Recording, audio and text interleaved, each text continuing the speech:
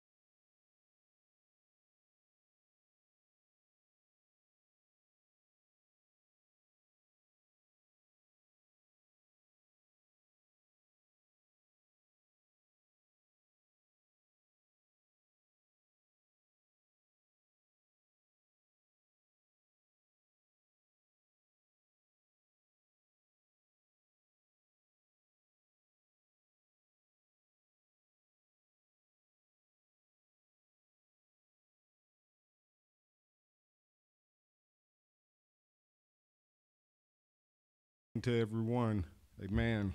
Welcome to another Sunday school lesson in Church of Jesus Christ, amen. So glad to see the faces that are here. We know some are probably listening to us by streaming, amen. We say good morning to you and welcome to the class. We have a wonderful lesson today, amen. Jesus calms the storm, amen. Because storms are going to happen in everyone's life, amen, at some point in time. The focus verse comes out of Matthew 8:27. But the men marveled, saying, "What manner of man is this, that even the wind and the sea obey him?"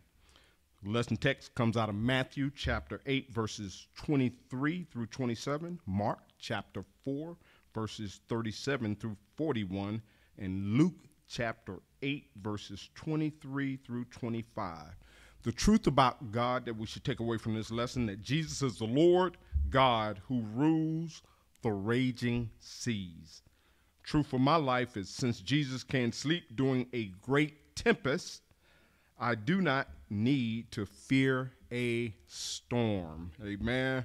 Amen. And if anyone has any comments as we're moving through the lesson, feel free to come up to the microphone, amen, and make your comments. Amen. Beautiful lesson connection. Amen. But before I get into it, let's breathe a quick word of prayer. Heavenly Father, in your name, God, we do thank you for being the God who calms the storms. Hallelujah. And even if the storms don't cease, God, you know how to calm our spirits in the midst of storms. Oh, God, we ask that you just have your way in Sunday school, have your way in our morning worship all day long, God. Get your glory out of our lives. Continue to build us up to be the people you have us to be. We thank you for all things. We ask these blessings in Jesus' name. Amen. Amen. Wonderful lesson connection. And if I don't know if the small books y'all have the a photo of the the Rembrandt painting. I know we have it. That's the actual depiction of the painting. Amen. So it talks about the fame and the lesson connection. The famed artist Rembrandt Van Rijn painted hundreds of scapes on canvas, but he only painted one seascape. He painted his renowned Christ in the Storm on the Sea of Galilee in 1633. In the Lexham Geographic Commentary on the Gospels, Gordon France tells the story of this especially special work of art. A keen eye for geography and theology may pick up a few interesting features in Rembrandt's depiction of the storm. He was painting in Amsterdam, not at the Sea of Galilee. He didn't have the luxury of watching a ship toss and list in Israel, but he painted what he thought it might have looked and felt like. Further, although the biblical account tells us Jesus was on board with his 12 disciples, we count 14 men on board the boat in the painting. Since Jesus was already on board, we can conclude this painting is a depiction of the storm he calmed with only his word. Again, all those reference scriptures that we read earlier. France describes the painting as depicting the panic-stricken disciples in their fishing boat trying to regain control of the vessel after being caught in a certain fierce storm on the Sea of Galilee. A huge violent wave is crashing over the bow, and the sail is ripping as the boat draws perilously close to some rocks. And the worst thing for any sailor, certainly the captain of the boat, is running aground on rocks. There are 14 people in the boat, the Lord Jesus, his 12 disciples, and a 14th individual, most likely Rembrandt himself, because he was known to paint himself into his pictures. I thought that was so humorous. I never knew that about him. Amen. One of the disciples is shown leaning over the edge of the boat, apparently seasick and vomiting. That's very common if you get seasick. It was probably Judas, since he was the only non-Galilean among the 12 disciples from the city of Kerioth, south of Hebron in Negev of Judah. He was not accustomed to sailing in a boat. The Galileans were. Rembrandt's masterpiece prominently hung in Boston's Isabella Stewart Gardner Museum until March 1990, when two men posing as police officers stole it along with other dozen works of art. To date, none of the works of art have been recovered. It is fitting that one of the stolen works of art was Rembrandt's Christ in the Storm. We all know what it's like to feel displaced and fearful as we face life's storms. Thankfully, like the disciples, we do not face those storms alone. I said, how the man gonna steal a picture of Christ? How do you live with yourself doing something like that? Thieves don't care, I guess, right? My gosh. The Psalms anticipate the calming of the sea. The Psalm and songs. And most of us know that the Psalms, when they were penned during those times, many times they were the musical, they were accompanied in the music of the ancient Israeli worship. Amen. And many times churches still, recreate and pen them to songs. And I think they make some of the most beautiful Christian music.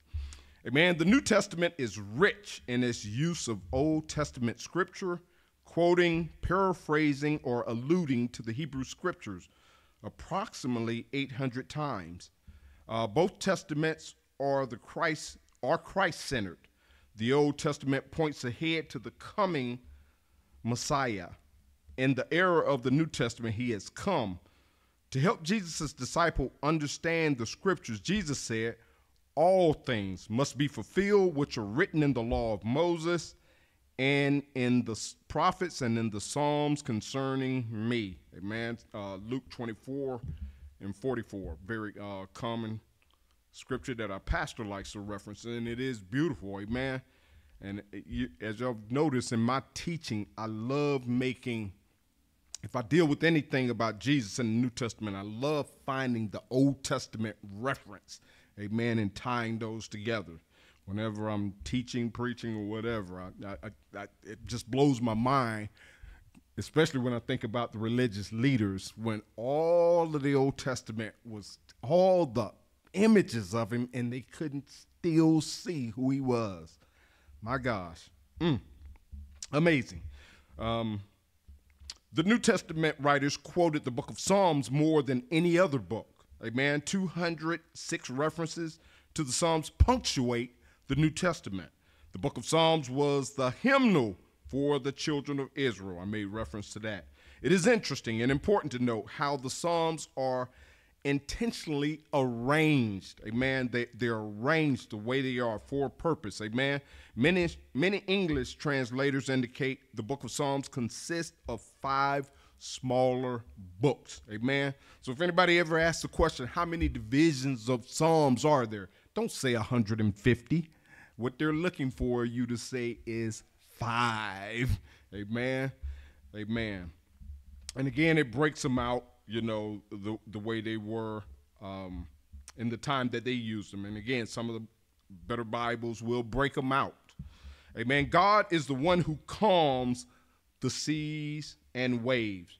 Psalm 65, verse 7 speaks of God. I love this. Which stilleth the noise of the seas and the noise of their waves and the tumult of the people. You just meditate on that one scripture right there alone in this story in the New Testament. Amen. As the disciples aboard the ill-fated boat marveled at the great calm, it is not hard for us to imagine them saying, what manner of man is this, that even the winds and sea obey him? Matthew 8:27. They knew this calm was a wonder only God himself could work. Amen. Psalm 65 identifies God 3 times as Elohim in verses number 1, 5, and 9. Amen. We even read brilliant flashes of messianic hope in verses 2, 3, and 5. O thou that heareth prayers, unto thee shall all flesh come. Iniquities prevail against me. As for our transgressions, thou shalt purge them away.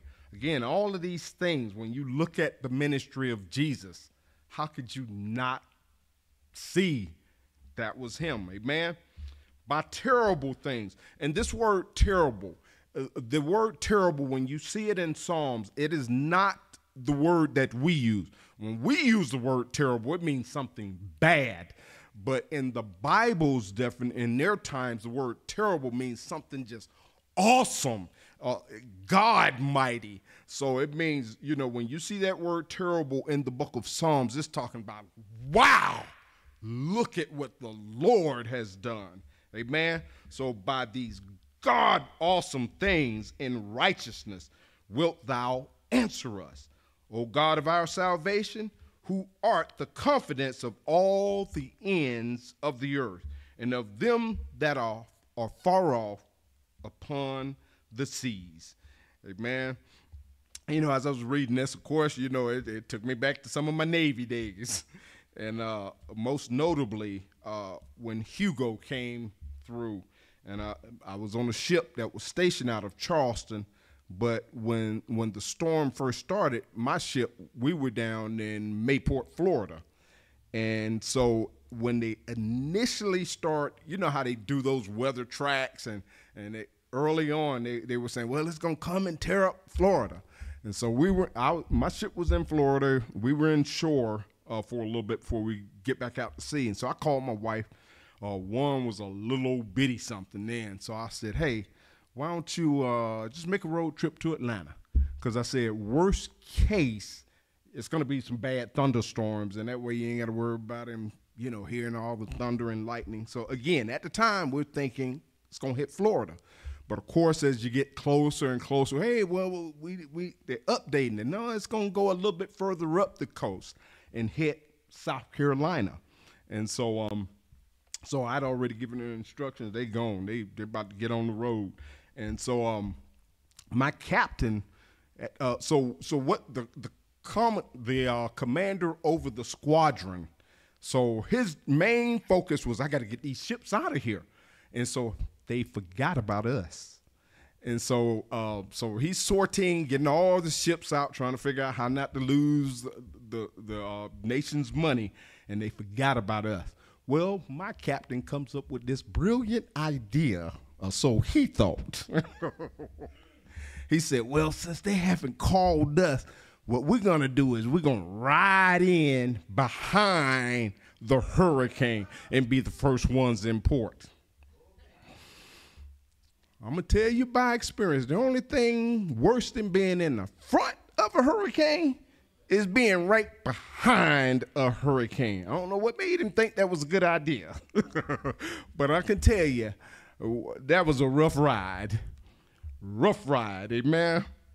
Some sailors who had never lost their cookies on the ship were losing their cookies. So that tells you how rough it was. So it was rough. And then when we get to the mouth of the Cooper River, and all of a sudden he realizes, oh, our navigational aids now got pushed all over the place. Yeah, that might not be a good idea. So those storms are rough. And believe it or not, even during that time, I wasn't a definitely saved Christian like I am now. But that storm made us pray. Storms will make sense. I don't care. You can call yourself atheist, agnostic. You're going to pray to somebody you get caught in a storm like that. Amen. You're going to call on him then. Amen. Only God stills the noise of the seas and waves. Wondrously, when we cross into the New Testament, Jesus stilled the noise of seas and waves. The book of Psalms and the Gospels sing a duet of the divinity of Jesus Christ as God himself in human flesh. I would trust God to calm the storms in my life. Storms in our lives look different than they did for the disciples. Their storm in Matthew 8 was an actual storm. Wind, waves, rain, thunder, lightning. Certainly, we have thunderstorms. But, and just bringing it to our modern time, we have a lot better inventions to help us than they had during their time. But we also have storm shelters, umbrellas, windshield wipers, and sandbags to stave off the storm's effects. But windshield wipers cannot stave off terminal disease or a divorce notice or a foreclosure notice or a termination, you losing your job notice. Amen. Or a policeman and a chaplain on our doorstep at 3 a.m. to deliver devastating news. Amen. We call those the storms of life. And every one of us is going to experience something along that line that knocks the breath out of you. Amen. We rode through these storms in our lives, but just as God stilled the storms for the psalmist, he still stills our storms. Even if you hear the roaring waves and feel the stinging rain, ask God to still the storm in your heart. Amen. So sometimes the storm ain't going to go away, but God gives us peace in the midst of the storm. Amen. God can, but if he does not still the storm altogether, there it is, he can give us peace through it. Let not your hearts be troubled, neither be afraid. God still stills storms. Amen. The Old Testament meets the New Testament. Calming the sea is only in God's job description. Many fishermen and sailors have cursed the wind and waves, hoping to calm them to a sure, safe passage. But no matter how fervent or sincere their best efforts, could not dry a single raindrop. However, when God speaks, creation listens. Perhaps this is why the disciples were in awe of Jesus, because they had wished away the waves in times past, but the waves kept crashing. And when Jesus spoke, the sea was as still as glass. So I was also meditating. I thought about everybody seen Forrest Gump, one of my wife's favorite movies. I don't know how many times she didn't see that movie. But y'all remember the Lieutenant Dan, who lost his legs, and he challenged Forrest Gump. Forrest Gump, if you become a boat captain, I'll be your second mate. And of course, y'all know Forrest Gump gets the little shrimp boat. And he's on that shrimp boat, and they in a storm, and he is cursing God for just mad. He's mad about the loss of his legs and everything, how his life's turned out. Amen. But all that fussing at God didn't change anything in that moment. But later, the storm did subside. Amen. The storm's fury and the disciples' fear. Let's go back to the day Jesus stilled the storm to watch it unfold. Jesus had just set sail aboard a boat with his dozen disciples. These weren't the seven seas, but the Sea of Galilee was unforgiving. At any minute, without warning, the warm air from the water danced with the cold air from the mountains and produced an instant hurricane. But this night, all was calm, all was bright. A handful of disciples were fishermen, so they knew their way around the water. But without warning, they spiraled from a calm cruise to rowing for their lives in minutes. Perhaps the reverent quiet of the synagogue, they had heard the rabbi read of the noise of the seas and of their waves recorded in the 65th Psalm, but now they were living it. The disciples worked their rescue mission, but they were none safer. After all attempts to save themselves proved futile, the disciples staggered to find Jesus somehow sleeping.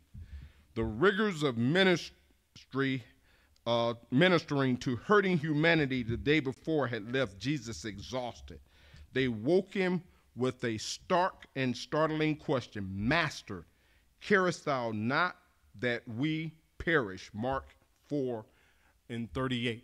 Now remember, Jesus was asleep, but in Matthew's account, Matthew 8, remember that day, the day before they got on the boat, he was ministering. His ministry was at the peak. And so in Matthew 8, in the earlier parts of the chapter, a leper came to him, worshiping him. And he said, Lord, heal me. And Jesus healed the leper.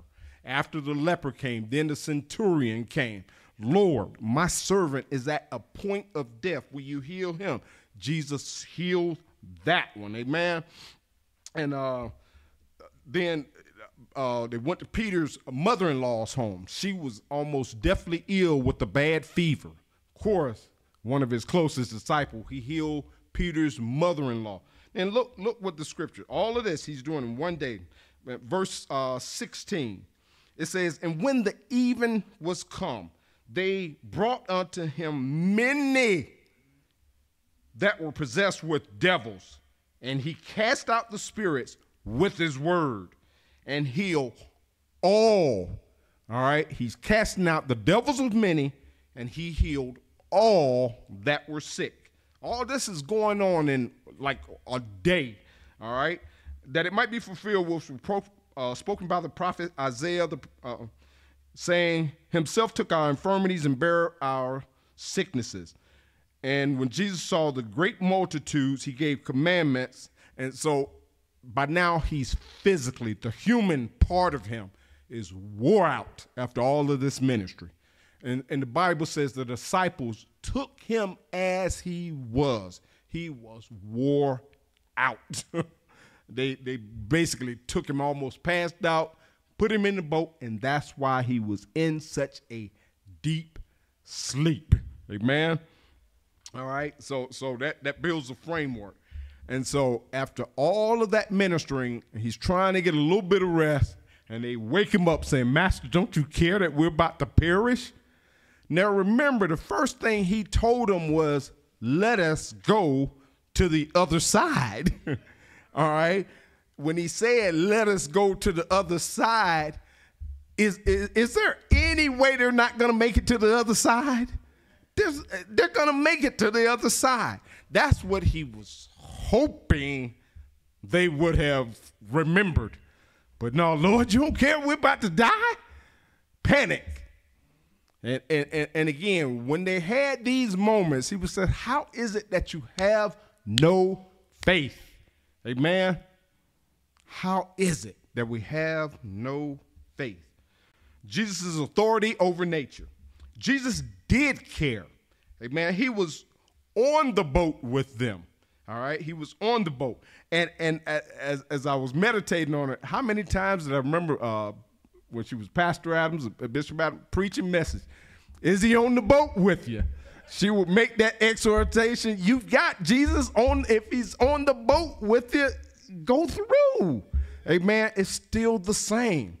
If we have his spirit on the inside, we should be able to weather any storm that life brings to us. Certainly those of us that have been walking with the Lord for some time. Amen. He's looking for us to know how to get through this thing, okay? Jesus fully appreciated the danger they perceived they were in. However, he knew what they did not. He knew he could speak a simple sentence and calm the storm. As far as we know from the biblical history, this miracle had never happened before. Jesus used nature in the Old Testament to do his work. God used nature in the Old Testament. We discovered last week that God may have called on the weather to help deliver his people out of the Egyptian bondage. God discomfited the Philistines with thunder during one battle. The stars and the river fought against Sisera and his army in the days of the judges during another battle. You can reference those 1 Samuel 7 and Judges 5. Amen. God had proven he can send the storm, but the disciples had never heard a story where he stilled the storm. Amen. Novelist Charles Dudley Warner quipped that everyone talks about the weather, but nobody ever does anything about it. Jesus woke the pleas of his faithless followers and did not just speak about the weather. He spoke to the weather. Peace was his first command. Then be still. And the wind ceased, and there was a great calm. Mark 4:39. This was no minor miracle. Jesus just spoke to a raging tempest in the middle of the night while he and his followers were in a fishing boat in the middle of the dark Sea of Galilee, and he calmed the storm. Amen. I will trust Jesus with my storms. For Florida residents, 2004 was known as the year of the hurricane. 4 hurricanes struck the Sunshine State in 1 year. Hurricane Charlie was the first named storm to make landfall that year. The young couple had just bought their house in 2003, brand new, ain't even a good year old, and were doing their best to keep it intact through their first hurricane. As the storm swirled outside, they heard shingles flying off the roof. They didn't know what to do. They were afraid to do anything, but they were more afraid to do nothing. The husband went to the patio door and held his ear up to the wall of glass to see if he could hear how intense the rain and winds were growing. The door was shaking in its track. After the outer bands of the hurricane passed overhead, the eye of the storm was directly over them. While there is a temporary calm, the worst is yet to come. The tail of a hurricane stings more than its head. This time it surely stung. So that makes sense when I tell you riding behind a hurricane, I believe, is worse than being in the front. And I don't know if y'all ever saw the movie The Perfect Storm. That was a good movie. And it got to where in the middle, everything calmed down. And some of the little less seasoned sailors thought, oh, did we make it through? He says, no, we're just in the eye of it. He knew the worst was about to come. And so tricky things about storms there, even sometimes the storms in life. Sometimes we'll get a little bit of a reprieve and we think, oh, great, maybe this thing is over. And then all of a sudden, a few days later, it ain't. You just passed through the eye of the storm. Still got to get through the backside of it. Anybody ever been there? Felt like you get a little reprieve. I was going through something in my body. I'm like, okay, all right. Oh, it ain't bothering me today. Thinking it's good. Thank you, Jesus. Thank you, Jesus. All of a sudden, it's like the devil, I'm back. Anybody ever had any of those? It's like that sometimes. You just keep on praying. Amen. It was terrifying for the couple to sit through a storm inside a 1,071 square foot house. It would have been paralyzing to sit through a storm inside a 30-foot fishing boat on the water in the middle of the night. So yeah,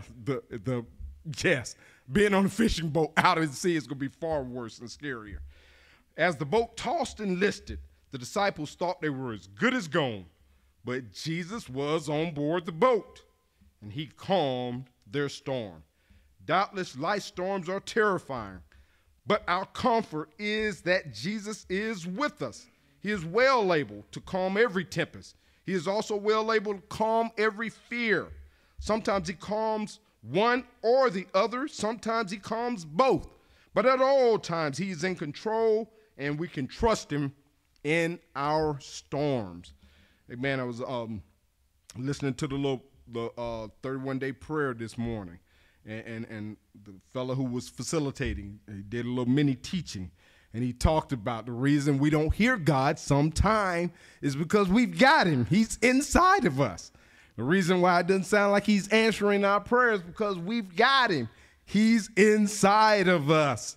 So we have to remember that. Amen. Don't let any circumstances shake your faith. Amen. Because that's what it's all about. Amen. Letting your faith take you through whatever life gives. Amen. After the storm, Jesus' rebuke and the disciples' response. In nearly the same breath that Jesus rebuked the wind, he rebuked his fellow seafarers in the boat with him. Jesus asked them, why are you so fearful? How is it that you have no faith? In Mark's gospel, the disciples had already witnessed Jesus deliver a demoniac in Capernaum, heal Peter's mother-in-law of a fatal fever, touch a leper, and I talked about those, and heal and forgive a paralytic who was lowered through a roof and restore man's withered hand. While they were in awe that Jesus could heal others, they were not sure he cared about them enough to save their lives. Don't y'all see the irony in that? You're his chosen. Out of all the people that lived in the earth, he chose you. And he told you we're going to the other side. And y'all think he going to let you die in a storm. On the backside of it, it does look wow. And it's much the same for us sometimes. Once we get through a trial of life, we're going, and the Lord kind of ministers something to you. It's like, oh, Lord, I'm sorry. I got to repent. I should have known you delivered me through something worse years ago. So why was I acting so shaky here? And if we're that shaky, guess what? That means we're going to probably have to take that test again. So it's best to get on through it, pass that quiz the first time, and be done with it. Amen? They looked at one another and asked a telling question that indicates they still did not understand who Jesus was. And they feared exceedingly and said one to another, "What manner of man is this, that even the wind and the sea obey him?" He was your creator, the one who created all of that. Amen. That's amazingly, this is Matthew 8. As Pastor just recently did a good teaching of ministering to us on Matthew 18, when Peter asked, when they asked the questions, who do y'all say that I am? They should have referred back to them. You got to be God. After what we saw you do, but it only seemed like Peter had the revelation. Amen. Their question betrayed their misunderstood theology. They thought Jesus was just a man who had come to do a work for God. They had his mission turned around. He was God who had come in human flesh to do a work to save humanity. He saved the disciples from their storm, and later he saved them from their sins. Saints, we're in a beautiful position to be able to read the Bible on the backside of this. They were living this stuff. The New Testament hadn't been penned yet, so they were kind of going through it. Yeah, Brother Gary got that look on his face like, wow, can you imagine that? This hadn't been penned yet. They were living in it. He only told them when they got to be much older disciples. Now go back and write what y'all remembered me doing. Amen. So a lot of times we're blessed to be reading the whole. We got 66 books of God's awesome works throughout all ages. Amen. And still, sometimes we get a little shaky, even in our storms. Amen.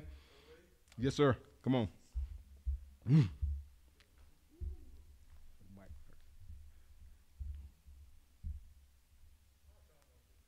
Lord.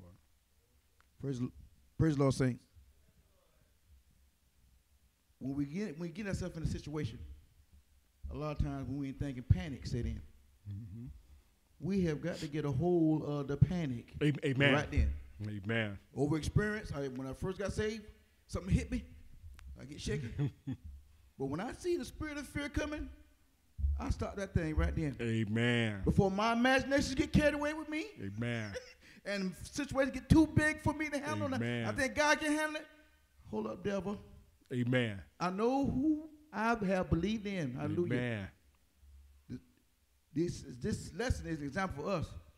That when we ever have a storm, first thing we don't need to do is panic. Amen. Because when you panic, you can forget it. Amen.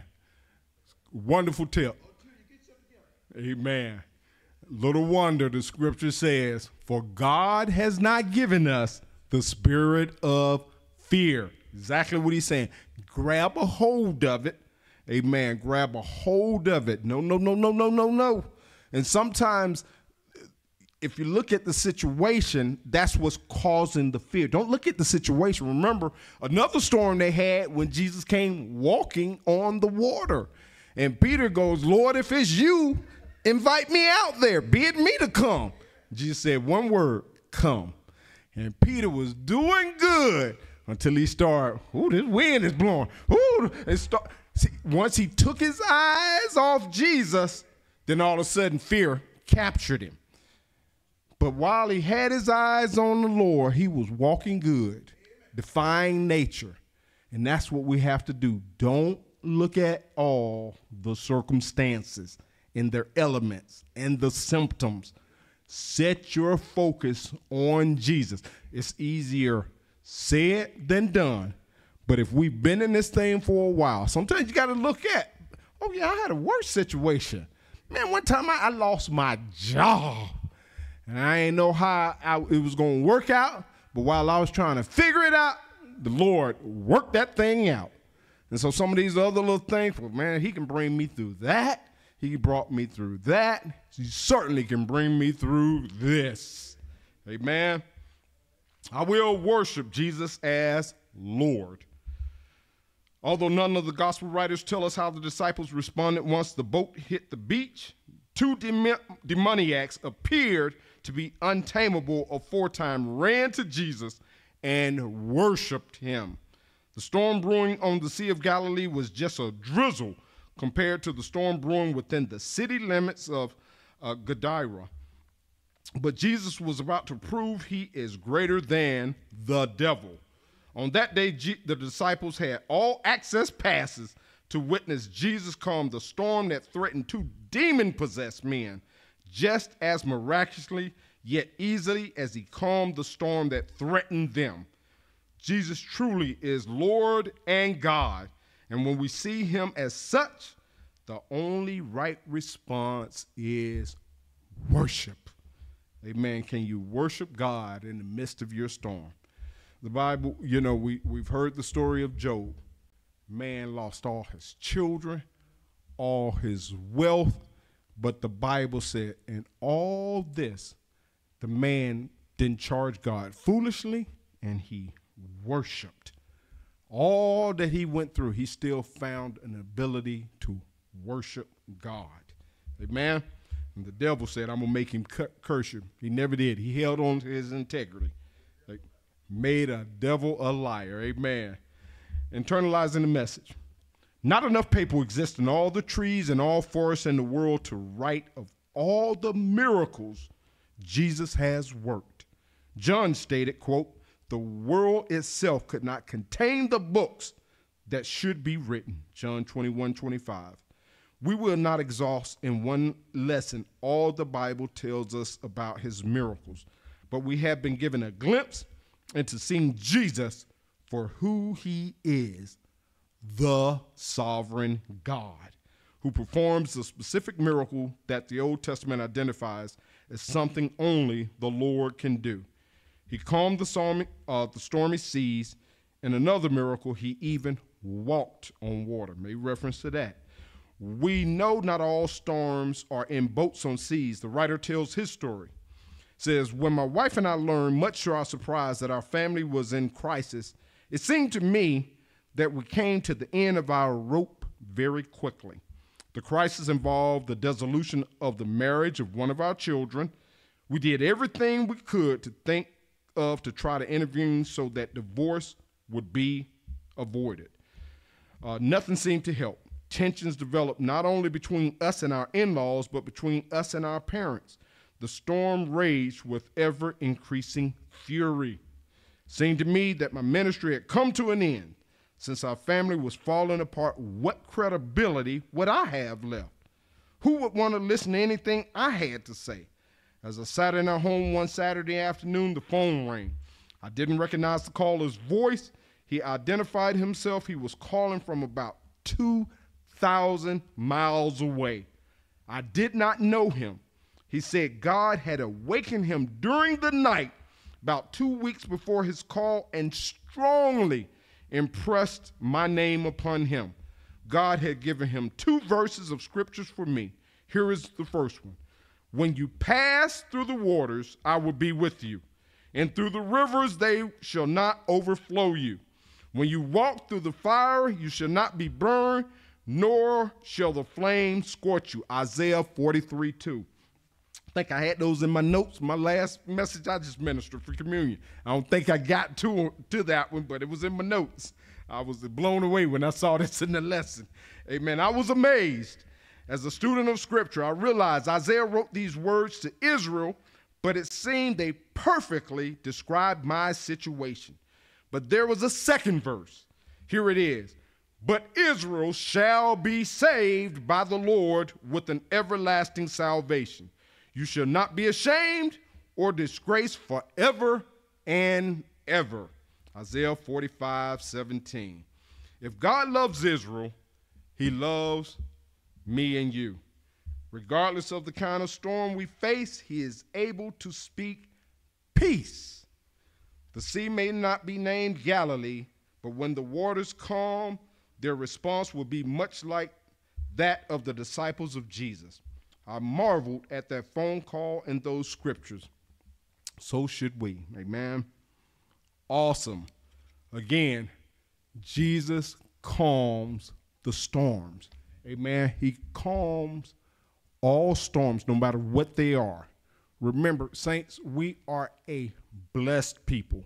John writes in his Gospels, he says, we were not born of the will of our parents, but we were born because God had a purpose for us in the earth.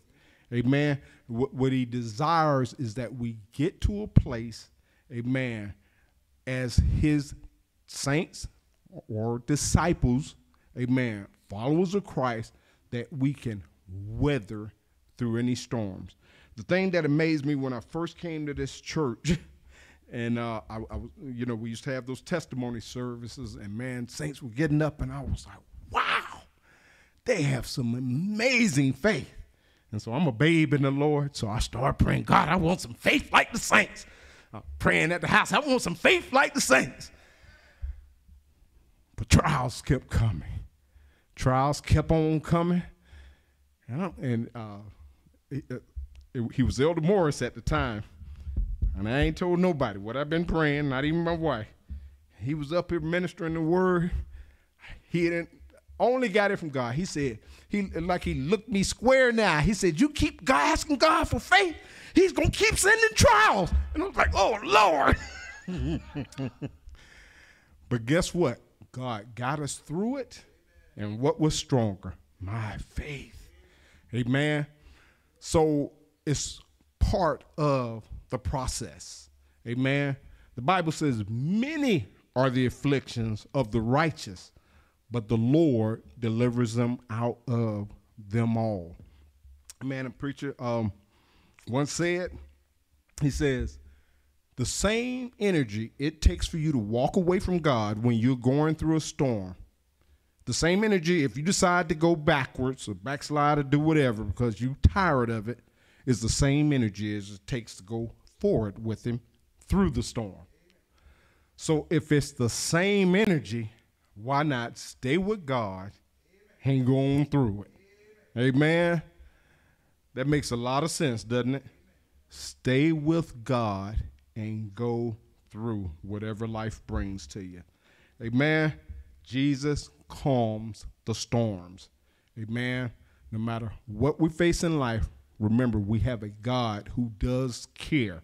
That's what it said in this lesson. He does care. Amen. He does care.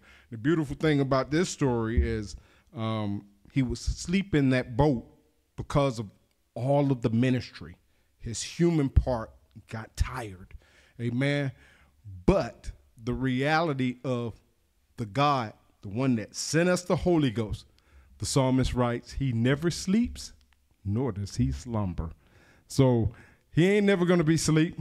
You can call him up at any time in the midnight hour going through your storm. He's not going to be asleep.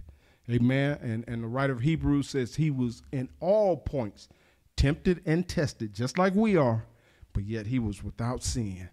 Amen. So just know, no matter what, we don't have to sin. We don't have to quit. We don't have to do anything. Make it through your storm. Amen. And likewise, you got a brother or sister somewhere in Christ that's going through the same thing. Somewhere, somebody's going through the exact same thing. Now, if they've made up their mind they can make it, make up your mind. I can make it too. Amen. Amen. We hope you got something out of the Sunday school lesson. Amen. Amen. We're going to, amen. Amen. Let's go into a brief word of prayer. Heavenly Father, in your name, God, we thank you. We do thank you for being the God who calms the storms. You calm natural storms as well as situational storms that come up in all of the lives of your people. And God, not only for us, sometimes you even do it for the sinner man. Hallelujah. But we thank you for being that kind of God, caring and loving. Lord, we ask that you have your way in the service this morning. God, we desire to feel your presence.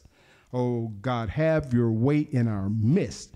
We give your name praise, honor, and glory because it belongs to you and you only. It's in Jesus' name we pray. Amen. Amen. Praise the Lord, everybody. Praise the Lord, everybody. For this is the day the Lord has made. We'll come to rejoice. We come to lift up and bring up the name of Jesus. Hosanna, Hosanna. So we just invite everybody out in the name of Jesus to come join in with us as we lift up the name of God because he's worthy to be praised. Hallelujah.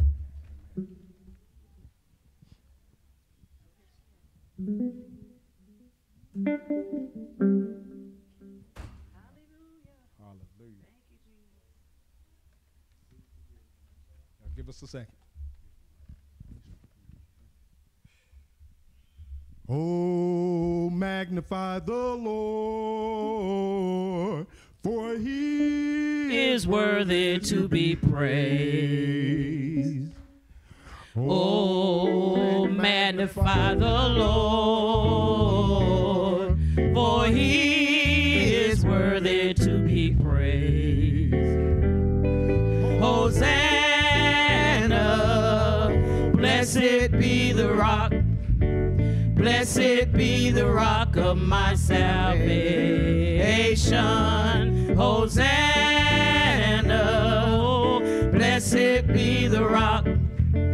Blessed be the rock of my salvation. Oh, magnify The Lord, for he is worthy to be praised. Help me sing. Oh, magnify the Lord, for he is worthy to be praised. Hosanna, oh, blessed be the rock. Blessed be the rock of my salvation. Hosanna, oh, blessed be the rock. Blessed be the rock of my salvation. Come and worship now and now, For he is worthy to be praised. Come, let's worship and bow down. For he is worthy to be praised. Hosanna, oh, blessed be the rock. Blessed be the rock of my salvation. Hosanna, oh, blessed be the rock. Blessed be the rock of my salvation. come, let's worship now, now. For he is worthy to be praised. Come, let's worship and bow down. For he is worthy to be praised. Hosanna, oh, blessed be the rock. Blessed be the rock of my salvation. Hosanna, oh, blessed be the rock. Blessed be the rock of my salvation. Oh, magnify the Lord, For he is worthy to be praised. Oh, magnify the Lord, for he is worthy to be praised. Hosanna, oh, blessed be the rock. Blessed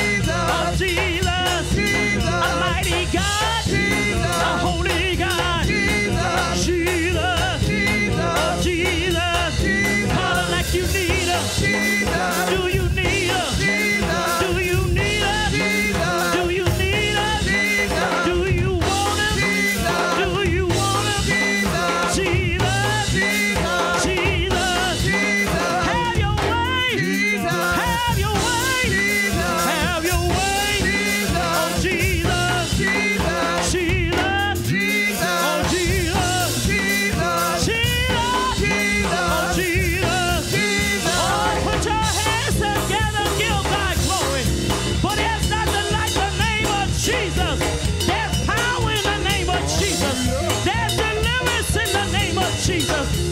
Hey!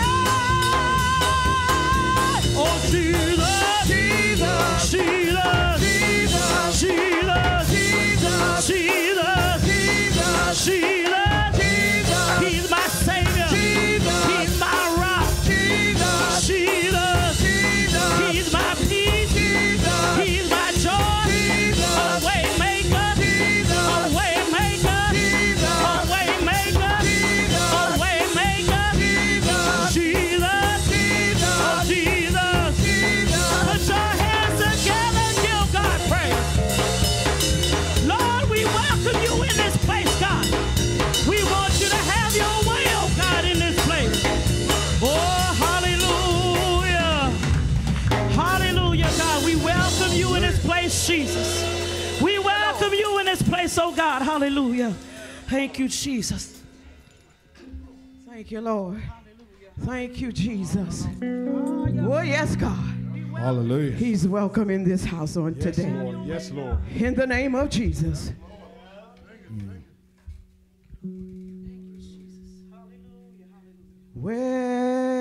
Welcome Yes, Lord. into this place. Yes, Lord. Yes, Lord. Yes, Lord. Welcome into this broken vessel.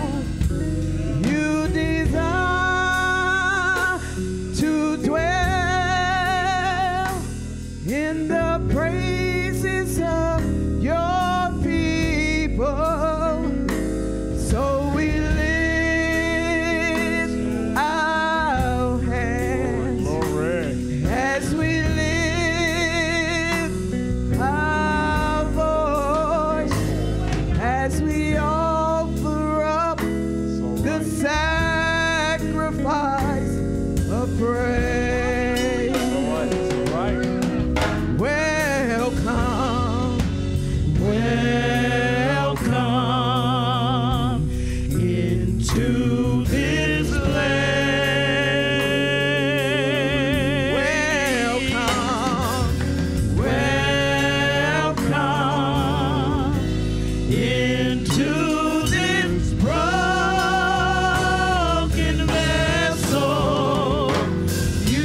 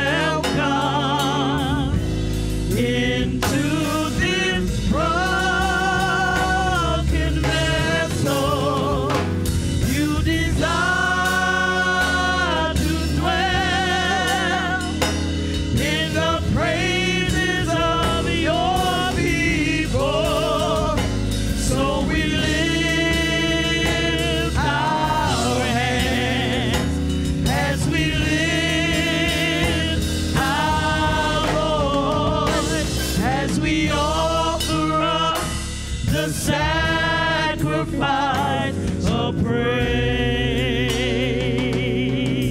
Welcome, Welcome, yes, God, into this place.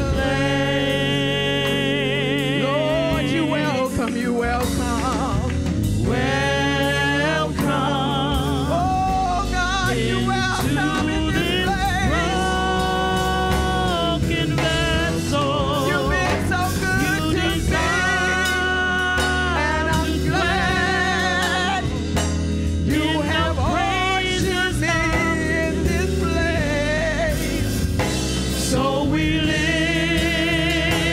our hands as we lift our voice, as we lift our hands, We lift our as hands. we lift our Lord, you've been so voice, good to as we me.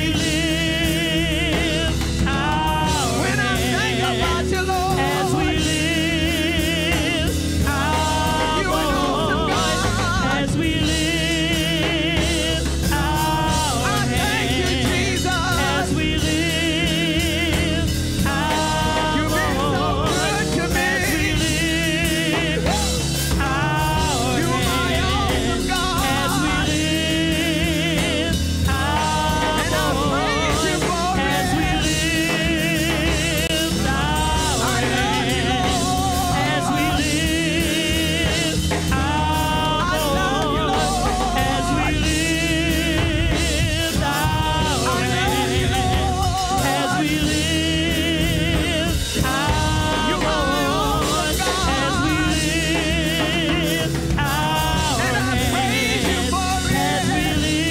lift our And I thank you, voice, Jesus. as we lift our I thank you, hands, Jesus. as we lift our I praise you, voice, Jesus. as we lift our And I love you, hands, Lord. as we lift our Without you, Lord, voice, where as would I we be?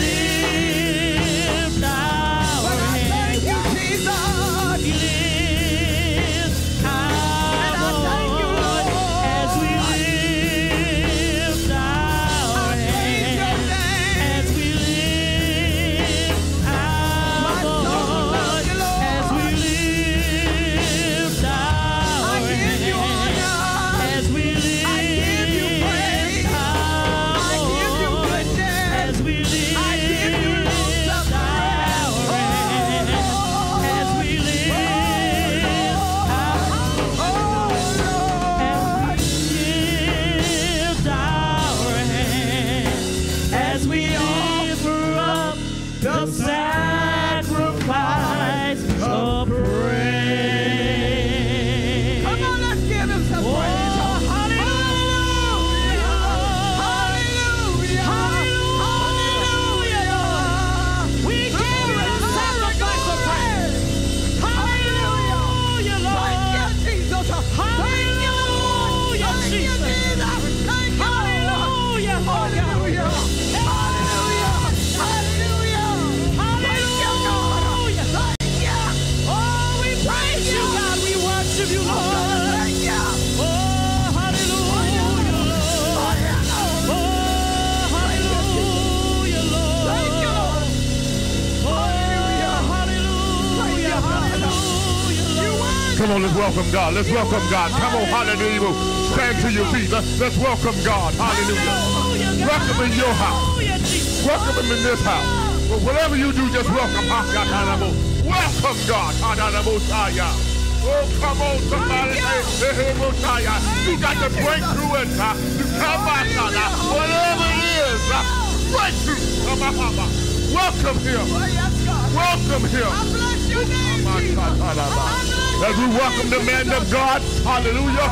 Welcome God, hallelujah.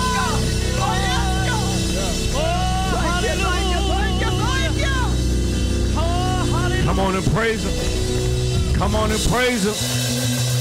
Come on and give him praise.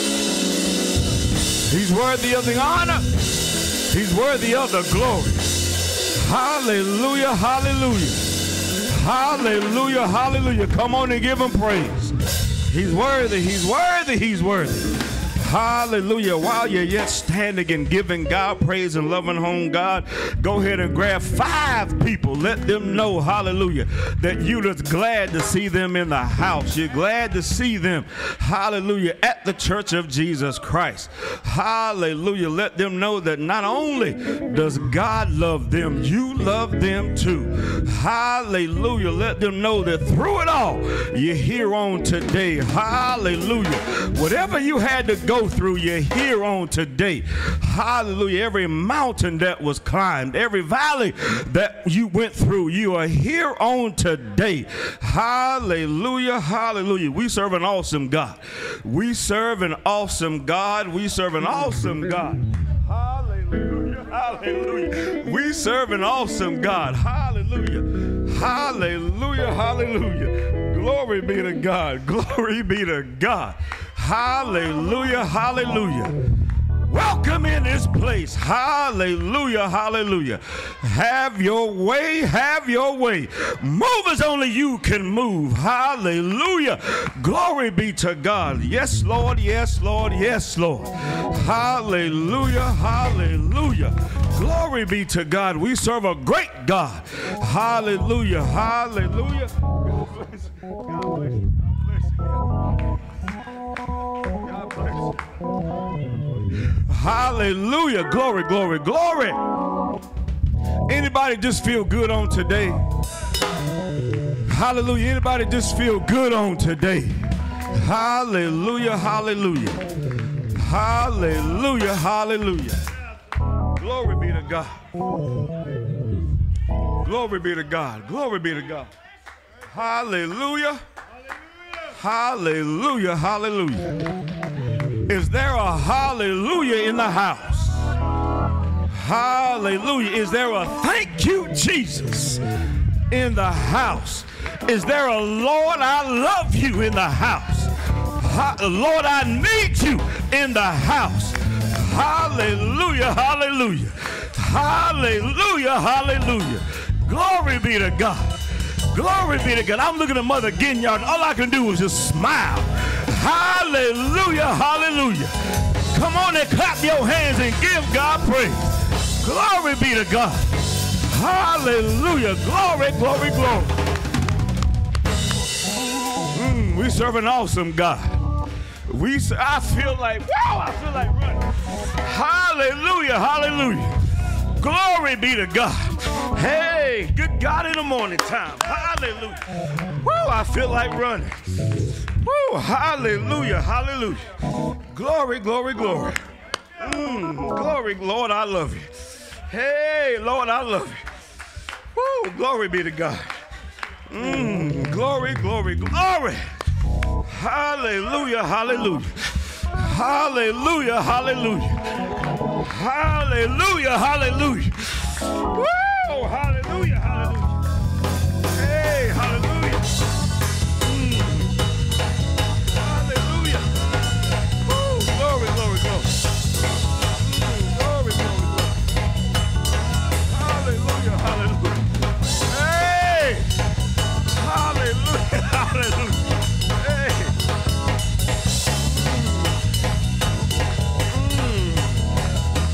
Hallelujah, hallelujah. Hey.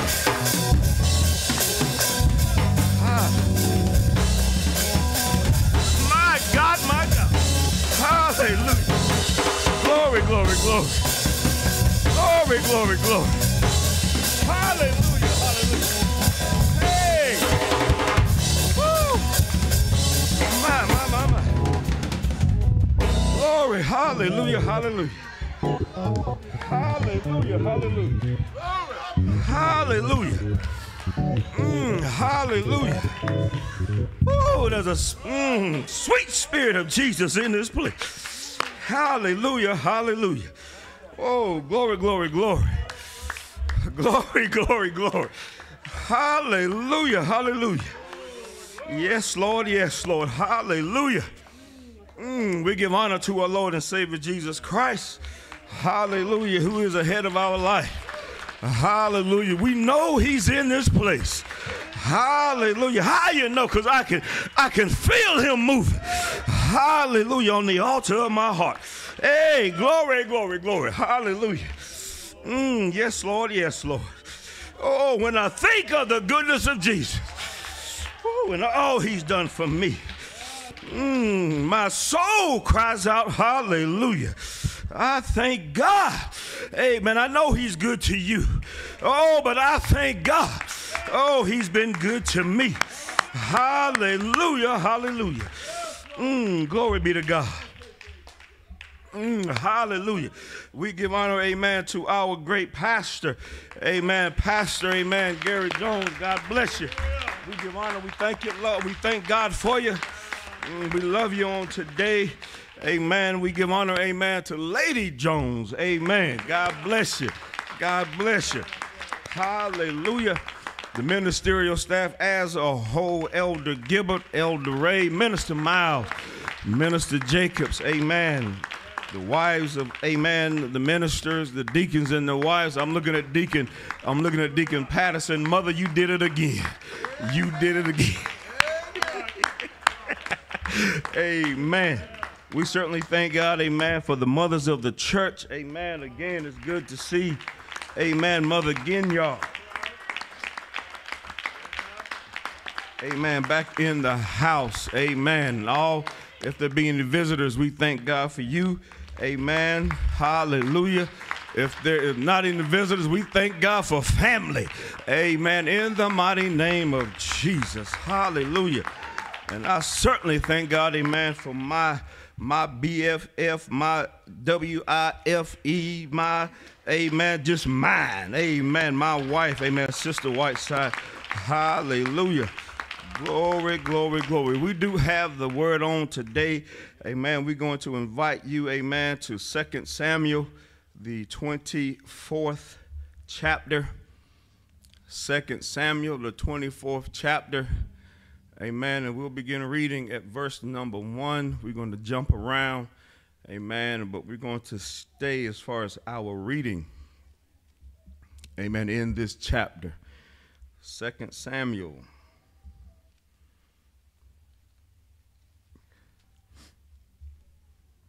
(24).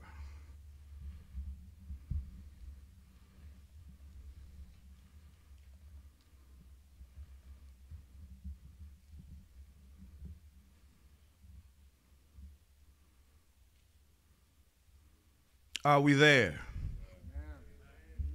Amen. The Bible speaks, amen, on this wise. 2 Samuel 24, chapter 24, verse number 1.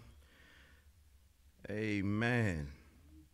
And again the anger of the Lord was kindled against Israel, and he moved David against them to say, go number Israel and Judah. For the king said to Joab, the captain of the host, which was with him, go now through all the tribes of Israel, from Dan even to Beersheba, and number ye the people, that I may know the number of the people. And Joab said unto the king, now the Lord thy God add unto the people how many soever they be, 100-fold, and that the eyes of my lord the king may see it. But why doth my lord the king delight in this thing? Notwithstanding, the king's word prevailed against Joab and against the captains of the host. And Joab and the captains of the host went out from the presence of the king to number the people of Israel. Go with me down to verse number 8. So when they had gone through all the land and came to Jerusalem at the end of 9 months and 20 days. 9 months, amen, is how long a woman is to carry a child. Is that not right? And Joab gave up the sum of the number of people unto the king, and there were in Israel 800,000 valiant men that drew the sword, and the men of Judah were 500,000 men. And David's heart smote after he had numbered the people. And David said unto the Lord, I have sinned greatly in that I have done. And now I beseech thee, O Lord, take away the iniquity of thy servant, for I have done very foolishly. For when David was up in the morning, the word of the Lord came unto the prophet Gad, David's seer, saying, Go and say unto David, Thus saith the Lord, I offer thee 3 things. Choose thee one of them, that I may do it unto thee. And so Gad came unto David and told him and said unto him, 7 years of famine come unto thee in thy land. Or wilt thou flee 3 months before thine enemies while they pursue thee? Or that there be 3 days pestilence in thy land? Now advise and see what answer I will return to him that sent me. And David said unto Gad, I am in a great strait. Let us fall now into the hand of the Lord, for his mercies are great. And let me not fall into the hand of man. And so the Lord sent a pestilence upon Israel from the morning even unto the time appointed. And there died of the people from Dan even to Beersheba 70,000 men. By the grace of God, I want to be before you under the topic, in the hand of the Lord. In the hand of the Lord. Father, bless your word in Jesus' name. Amen. You may be seated. And while you're taking a seat, come on and give honor, amen, to the founder, amen, of the Church of Jesus Christ. Hallelujah. Hallelujah. Hallelujah. Glory be to God. Amen. Amen. Amen. In the hand of the Lord. We understand David, amen, the king of Israel, was one that was picked, amen, because he was a man that was after the very own heart of God. It was David that was overlooked even by his own father, but yet God did not overlook him. And while he was tending the sheep, amen, of his father, I believe that David was learning how to be a man, a great shepherd, how to be a great leader. It was David, the Bible lets us to know, that when he went to check on his brothers, that there, amen, was almost a war between the Philistines, amen, and the army of Israel. It was the Philistines that was talking all the junk in Israel, and even with their king Saul was intimidated. It was David that looked at, amen, Goliath and told them that I can kill, amen, this giant. I know how, amen, to fight.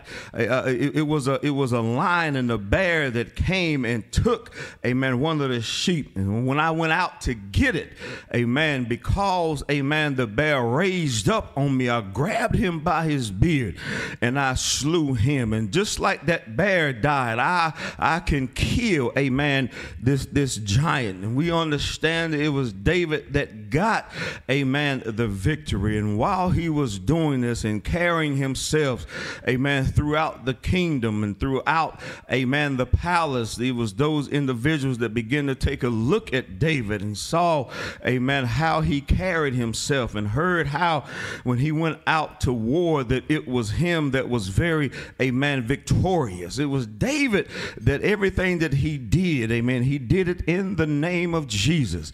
The song came, amen, by the women that said David killed, amen, Saul killed his thousands, but David killed, amen, his 10,000s. And Saul, amen, we understand, began to get jealous at that time. We understand that during this time it was Saul that was chasing, amen, David, because he wanted to kill him because, amen, of jealousy. But David knew that his hand or his life, amen, was in the hand of God. And when he became king, it was David, amen, that understood the things that he was supposed to do, amen, as, amen, a king. But there was a time, amen, the Bible says that at the time of war, that when, amen, the kings went out, amen, unto battle, that it was David that got a lazy spirit and stayed home. It was David that was supposed to go before his, amen, army and show them just how, amen, to fight. Show them, amen, that I am a man of war. Show them that I am a man of bravery. But David allowed that spirit of laziness, amen, to overtake him. And we all understand that when you in the wrong place at the wrong time, things are bound, amen, to happen. The Bible says that he woke up early one night and, amen, began to go out on the roof and looked and saw that there was a woman that was bathing herself. And even after he, amen, inquired of this woman and finding out that she was the wife, amen, of, amen, Uriah, that did not stop him, amen, from going and wanting to be, amen, with this, amen, woman. And we understand, amen, how the Bible says in James, the first, amen, chapter, that is something that happens, amen, during this time, that when a man is tempted, that he should not say that he's tempted of God, because God does not tempt, amen, with evil. And then, amen, when he is drawn away, he's drawn away from the lust that is inside him, the lust and enticed. But we understand that there's something that happens, amen, when these things are conceived, that it brings about sin. And after sin, it brings, amen, death. And so when we look at this story, it was David that allowed his flesh to override, amen, the thing that he knew to do right. And we all understand, amen, how it was David after he was with, amen, Bathsheba, and she became pregnant, how he began to meditate or premeditate, if you will, a way that he could get rid of, amen, Uriah. He came and invited Uriah back and gave him all kinds of meat and drink, thinking that if he could get him out of his mind, if he could get him drunk, that he would, amen, go and be with his wife, amen. But even though Uriah was there, he slept at the door, amen, of his house and said, amen, that my brothers are out in the field at war, so why, amen, should I go in and enjoy myself? David then at that time came up with another plan and penned, amen, the very murder of Uriah and gave it to Uriah to carry the letter that was going to kill him. And so not only was David an adulterer, he was also, amen, a murderer. And we thank God for Nathan, amen, that had enough about him to come to David and tell David of a story that there was a man that was rich and there was a man that only had one little ewe lamb, and he treated this ewe lamb as a family member. As a matter of fact, the ewe lamb would eat at the table, and there, amen, the rich man got a visitor, and instead of slewing one of his ewe lambs, he took the only lamb that this poor man had and slew it, and they ate. And it was David, amen, that began to get, amen, angry and said, surely this man shall die. Good God, in the morning, it was Uriah that said that you are, amen, the man. And even though, amen, the Bible says that David was a man after the very heart of God, when you search the scriptures, it was also David that repented about 6 or 7 times. He repented, amen, when this, amen, was brought to him. It was David that said, I have surely sinned against God. And then it was Nathan that said that go God took away your sin. And no, it didn't say in the scripture that David repented, but you and I know that the only way that God will forgive us of our sins is that we have to repent.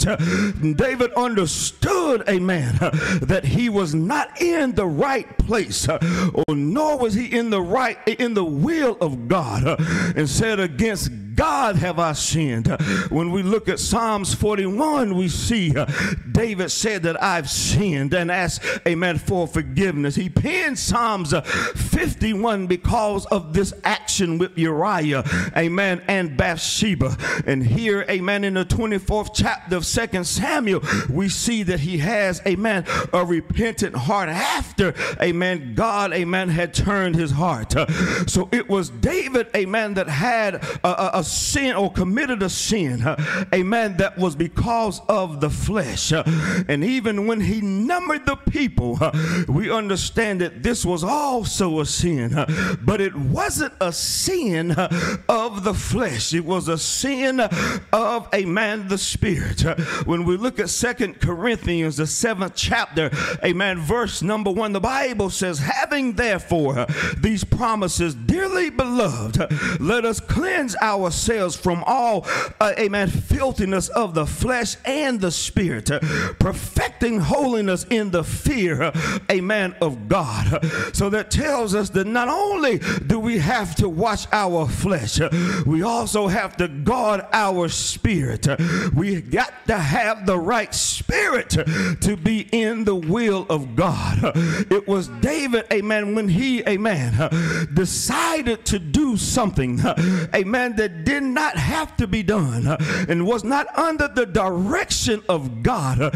He had, amen, a sin of the spirit. And it was David that said that this is a great sin. You would think, amen, because, amen, of the adultery, amen, that he committed, amen, with, amen, Bathsheba, that sin would be greater than the sin, amen, of numbering the people. But when we look at the sin with, amen, Bathsheba, the sin of the flesh, when he was drawn away, when he was enticed, we look at it, he did have some death. The unborn baby was died. His sons, 4 of his sons died. It was Ammon that died because of this sin. It was Absalom that died. It was Adonijah, amen, that died as well, amen, as Uriah.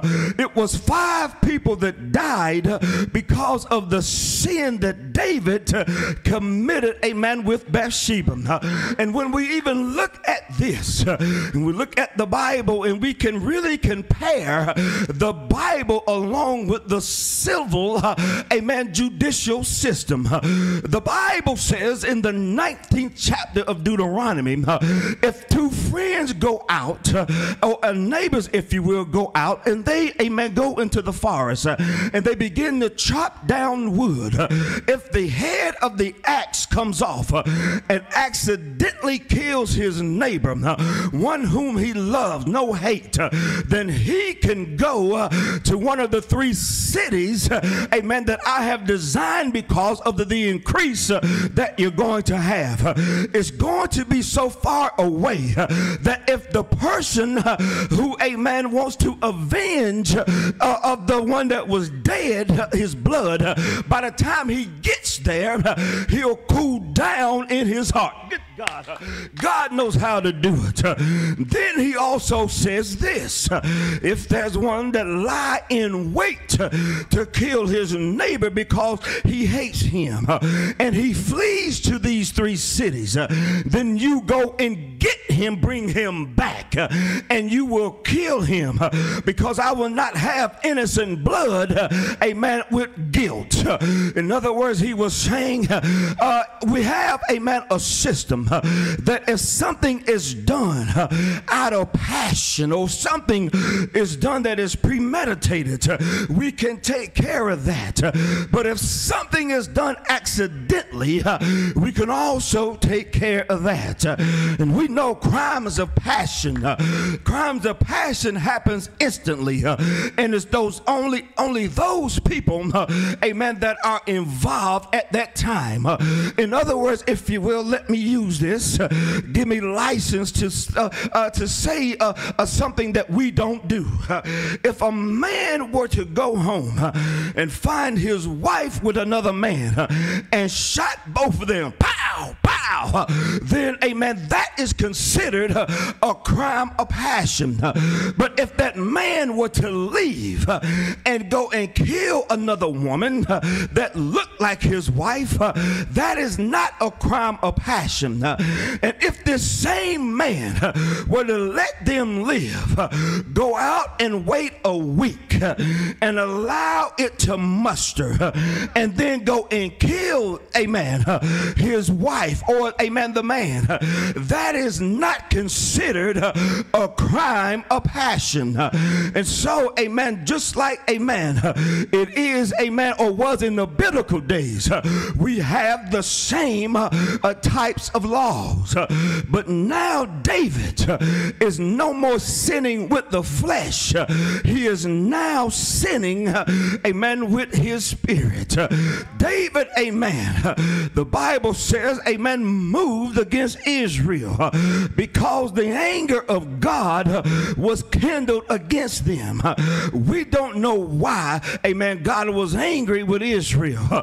There are those theologians that believe they were angry with Israel because they did not willingly accept David, amen, to be their king. And it was still there because of the attitude of those that were in the kingdoms. And now David, amen, moves against them by allowing something that was already in him to come out of him. It, amen, is written, hallelujah, in Chronicles that Satan, amen, tempted, amen, David. But, amen, in Samuel it says that God moved David. And so we understand that a man cannot be tempted by God. God does not tempt us. He tests us. Good God. A test, amen, is to give us a chance to see what's down on the inside of us. It's just a test so we can see what we may need to get out. Testing does not, amen, bring us to a place of death, but it is the will of the devil, amen, to tempt us, to get us out of the will of God. The Bible says that, amen, that Satan is the father of lies, and he is the accuser of the brethren. As a matter of fact, when we look at it, he tempts more than he lies, because he understands who he's talking to.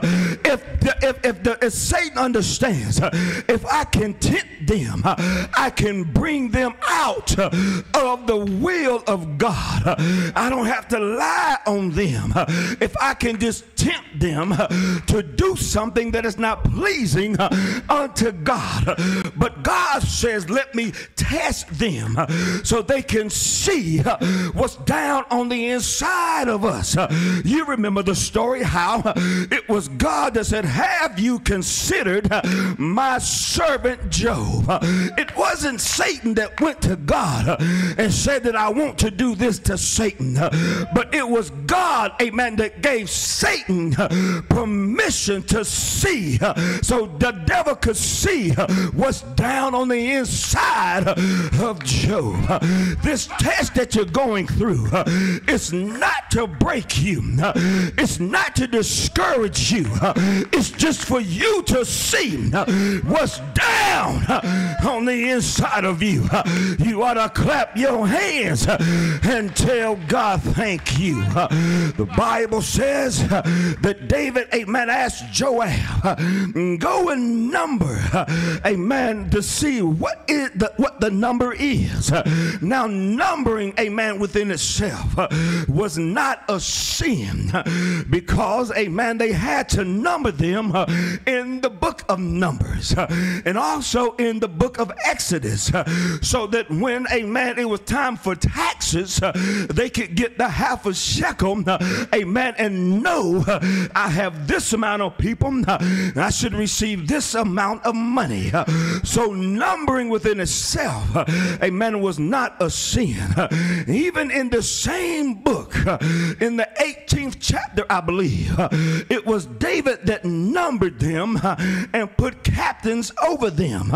But now, hallelujah, after David had, amen, experience victory after victory, something was down on the inside of David.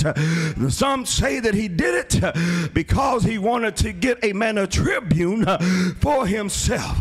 But this had never been done. Some say he was doing it because he wanted to see just how many people that he had under him. And then there are those that say he did it because of the covenant that, amen, God had with Abraham. Your seed shall be as the sand of, amen, the beach.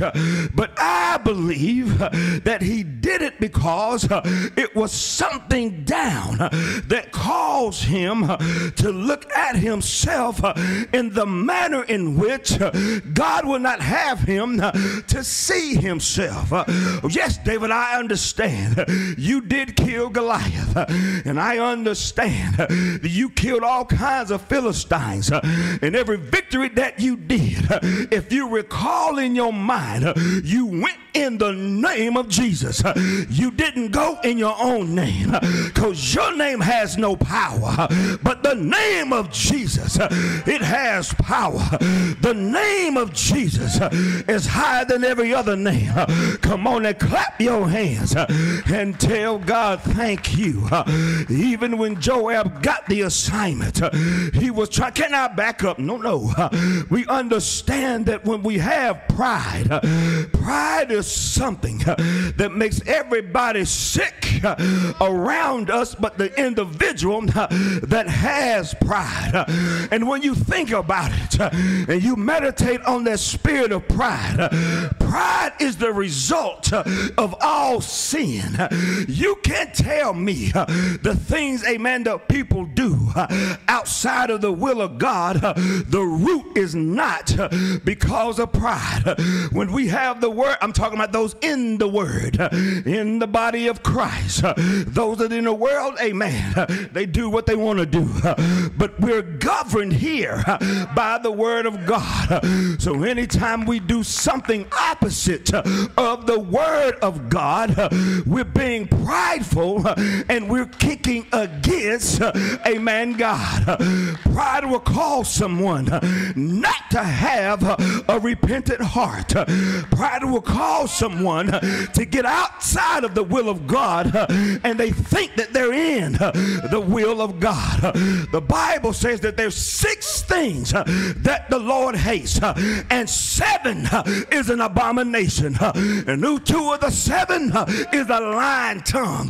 But the first thing that's named, it is pride. He hates a prideful look. Pride says, yes, Pastor, you say do this, but I'm going to do it my way because I got a prideful spirit. Pride, amen, is always followed by destruction and a haughty spirit before the fall. It was Joab that said, hold up, David, I hear what you want to do. You want to number them, I got it. But it's God that will give you, amen, hundreds of thousands. Why you want to know how many you have? No, David, I don't think you need to do this. I want to know the number. The Bible says that when they went out, and even after Joab and the elders tried to talk sense, amen, into David, they saw the pride that David had, but David didn't see the pride. not only, amen, is pride, amen, the root of sin, it also is the parent, amen, that brings forth the sin. Good God, in the morning time, David no go out and get the number of people. The Bible says that they did this, and while they were doing it, it took 9 months and 20 days. And so when Bathsheba was pregnant, David had a chance, amen, to repent. 9 months that woman was with child, and he didn't repent until it was brought to his attention. And now it takes them, amen, 9 months and 20 days.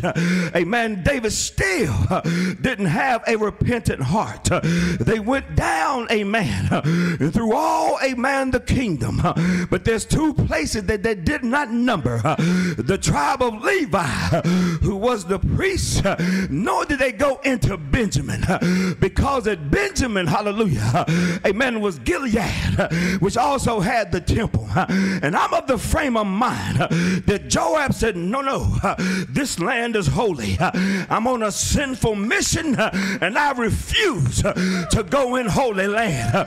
You don't have to do wrong because somebody else wants to do wrong.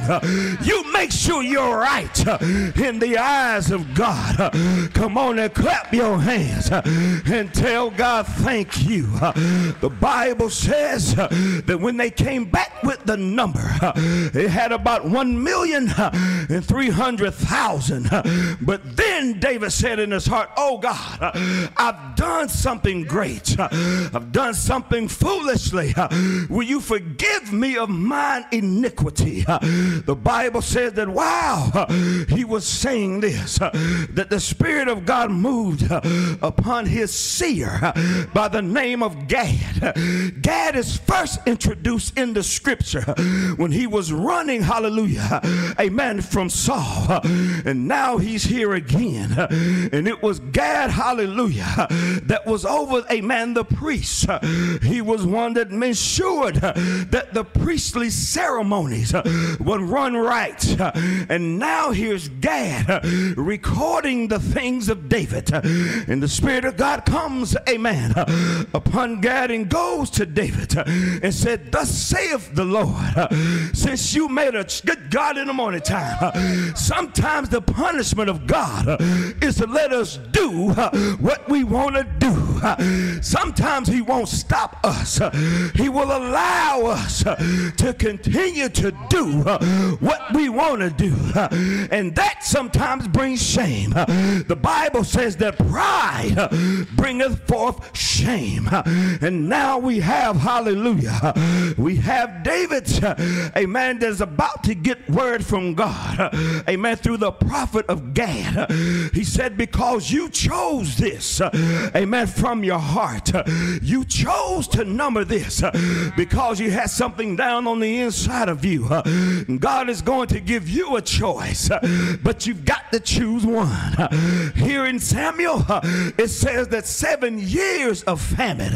In Chronicles, it says 3 years. And I believe it's that, amen, difference because, amen, Joab and the elders did not bring David an accurate number. It's not that the scriptures, amen, are confusing or the scriptures, amen, are contradicting themselves, because we know the word of God, amen, is God, and God cannot contradict, amen, himself, because he is God. Good God, in the morning time, the Bible says you have 7 years of famine, or 3 months, amen, where you're running from your enemies, or you can have 3 days, amen, of pestilence. It was David that said, in other words, I don't want to run from my enemies. I don't want to do that. I'm a little old now. I'm not as agile as, good God, I know what you mean. I'm not as agile as I used to. There was a time I could wake up, jump out of bed, and say, good morning, Jesus. Now I got to sit up, hear a bunch of cracks. Oh, thank you, Jesus. So I know how David felt. David said, I don't want to run from my enemies. I got my wife, I got my family, and I'm good right here. And anyway, if I fall into the hands of man, they don't know how to have mercy. They'll, amen, put me down. As long as they want to put me down, they'll kill me. Good God, in the morning time, even those that had my back, they'll try to cut off my neck. I don't want to fall in the hands of man, because they don't have grace and mercy, not to give, but they want to receive. But I'd rather fall into the hands of God, because great is his mercy. Come on and clap your hands and tell God thank you. I know you're saved, sanctified, fire baptized, filled with the Holy Ghost, but every now and again God has to give us mercy. Mercy because of the things, amen, that we may have thought. Mercy because the things that we have allowed to enter into our heart. Thank God for grace and mercy. Surely they shall follow me along with goodness all the days of my life. I'd rather fall in the hands of God because his mercies are great. They're everlasting. Now, good God, I want you to look at this. He said 7 years of famine, and if he chooses 7 years of famine, I know he'll give me mercy to make it through. And if he gives me 3 days of pestilence, I know he'll give me mercy, amen, to make it through, because the Lord is my shepherd. I shall not want. Come on and clap your hands and tell God thank you. Yea, though I walk through the valley of the shadows of death, I shall fear no evil, for thou art with me.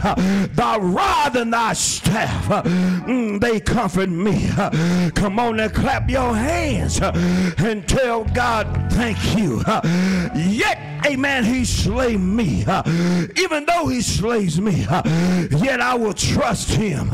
Come on and clap your hands again and tell God thank you. The Bible says, and I need you to listen to this, that morning God brought the pestilence, and then it says to the appointed time. Now, good God, we got to look at this. The appointed time could have meant, amen, the 3 days, amen, were accomplished, because we know whatever God says is going to come to pass. But then, amen, the appointed time was the time of sacrifice, which was 3 o'clock in the afternoon. I'm of the frame of mind because, amen, when you read the scripture, it says that David's eyes were opened by God, and he saw the angel with his sword extended over Jerusalem, and it was God that repented, and he said these 3 things, 4 things, 3 things, it is enough. Stop right there, angel. No more dying, no more plague. I'm of the frame of mind because of God's mercy. At 3 o'clock, not 3 days, but at 3 o'clock, God looked down on the children of Israel. He looked down on David and saw the destruction and said, my mercy's great.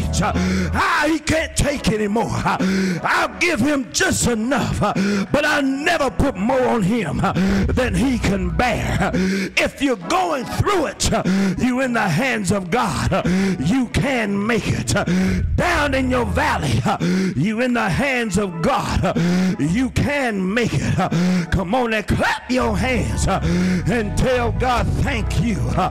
It was hallelujah Gad that went, hallelujah, amen, to David, and God, Gad, told David through God, now what you got to do, you got to go and erect, amen, an altar, and so the plague, if you will be stayed stayed. Can I go back and digress? So if 3 days, Sister Ashley, was accomplished, why would the angel with his bad self still have the sword, amen, extended out? Why would God have to tell the angel enough is enough? There is no angel in heaven that can go past the will of God. That's why I say his mercy's great. And I believe it happened in the morning. And on that same day at 3 o'clock, he said, that's enough. The Bible says that God came to him and said, I need you to make an altar. Amen. So the pestilence, if you will be stayed from you. The Bible says that David went on, and while he was going, hallelujah, he was climbing the mountain. And you and I got to go higher. We got to go higher in our way of thinking. We got to go higher in our way of living. Our prayer life got to be higher. Our studying has got to be higher. There's a song that says, come on, let's go higher. How we got to go higher. But those that want to stay, you let them stay. We got to go higher so we can see things in God. See what God wants us to see. Go where God wants us to go and do what God will have us to do. And the only way we can do that, we got to go higher. The Bible says that he went, amen, and saw a threshing floor that was owned by Aronai. And it was Aronai that when he saw King David, he began to worship, amen, the king. And it was David that said, amen, it was Aronai that said to the king, amen, all hail king. And David said, I need, amen, to build an altar. And I need to sacrifice. So the plague, amen, will stay from us. And it was Aronai that said, you can have the threshing floor. As a matter of fact, you can have this oxen and the things that pertain to the oxen, amen, to make your sacrifice. And may the Lord hear you. And David said, no, I can't just take this free. This is going to cost me something. I want to pay for the threshing floor. And when we look at the threshing floor, we understand this was a place that was high. And the reason that it was high is when they began, amen, to beat out the wheat, it would be the wind that would blow away, amen, all the chaff and all the stuff that's not used. And so, amen, this is also the, good God, in the morning time, this was also the same place where it was Abraham that said, y'all stay here. Me and the lad, we're going to go worship and we're going to return. It was God, hallelujah, that gave Abraham a ram, but he gave David mercy. You ought to clap your hands and tell God thank you. This is the same place where Solomon built the temple. And so David was saying, no sir, this is going to cost me. In other words, he was saying, because I did this wicked thing, I don't expect this to be a free thing. But when I go to God, I know it's going to cost me something. The Bible says that he built the altar. He bought it for 50 shekels. Good God, in the morning time. And the sign that God gave, amen, David, amen, that fire came down and consumed the altar. Good God, in the morning time.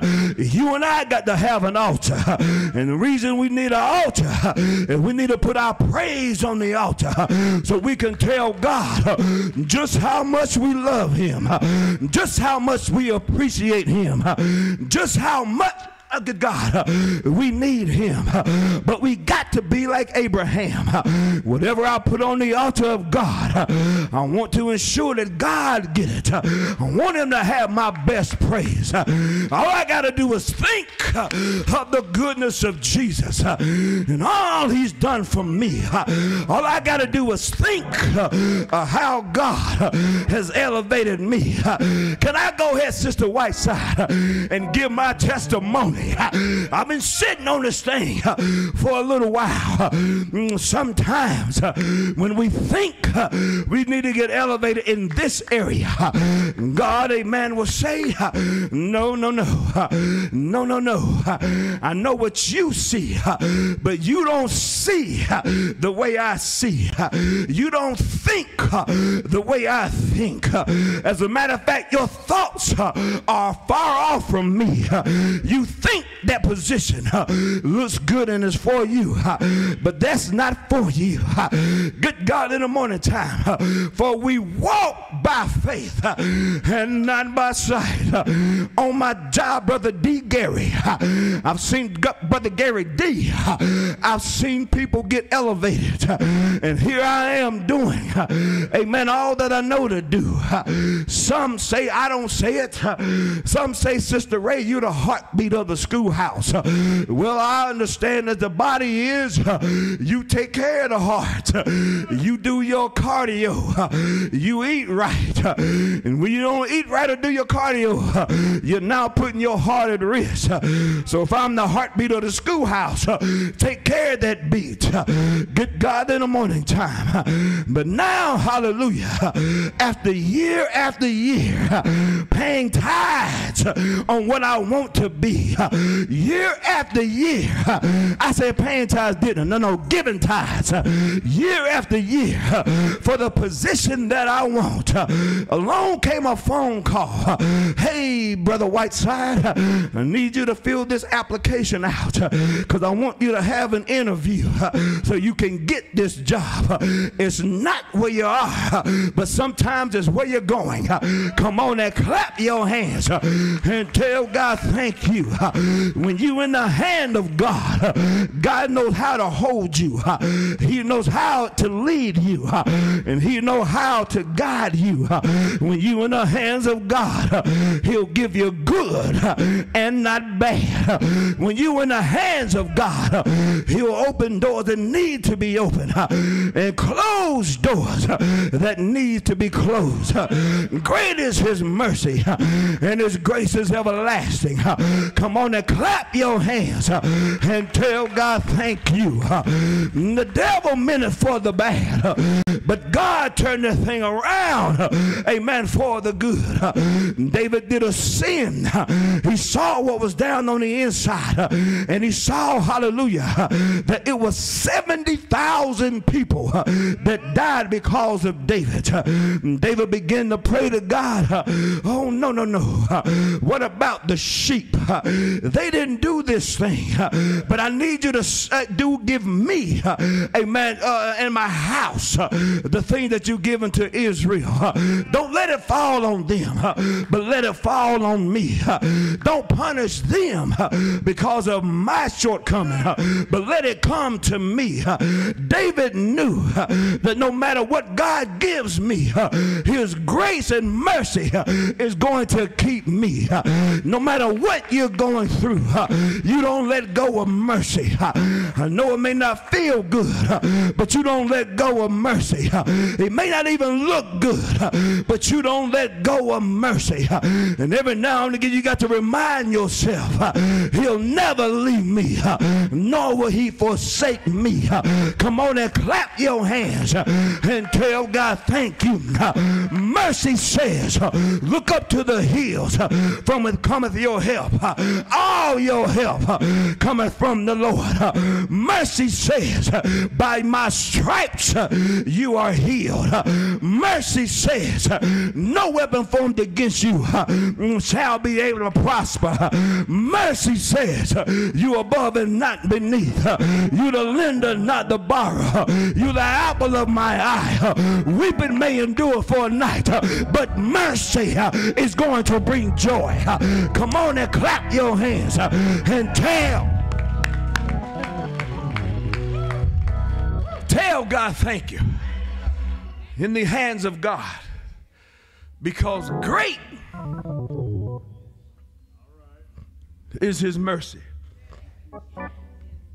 He will never put more on us than we can bear. He will never put, amen, evil upon us. He will never tempt us unto evil. He will test us so we can see what's down on the inside. That's how much he loves us. He loves us, Sister Ray, so much that he says, let me test them so they can see what's on the inside of them. And then he says, let me test them so others can see what's on the inside of them. You said that he'll curse me to my face because of what I've given him. And I put an edge of protection around him. But he still held on to his integrity. He said, the Lord giveth, the Lord taketh away. Blessed be the name of the Lord. Come on and clap your hands and tell him, thank you for your mercy. Thank you for your grace. Thank you for your loving kindness. Thank you for your goodness. Thank you for your love. Thank you for Calvary. Thank you for your blood. Good God, in the morning time, when you in the hands of God, amen, his blood has got to get on you, Lady Jones. There's no way you can be in the hand of God and his blood not touch you. And that's why he can say, when I see the blood, I'll pass by. Mercy says, pass on by. Mercy says, I see the blood. Mercy says, leave them alone. Come on and clap your hands for the last time and say, thank you, Jesus, for your mercy.